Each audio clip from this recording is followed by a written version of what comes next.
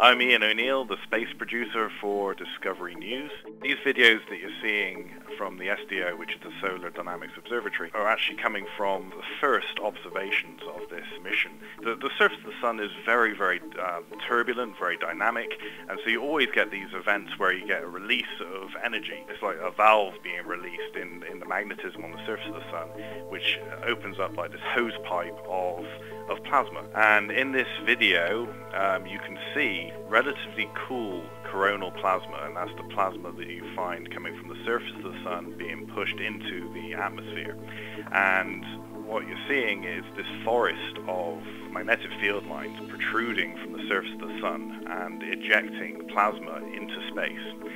And in the first video, you'll see that this plasma is shot up into the atmosphere, and when it starts to fall back to the surface, that's called coronal rain. And the biggest question surrounding this coronal rain is, why isn't it falling to the surface faster? Because the Sun has a massive gravity, so it should be pulling this plasma to the surface very, very quickly.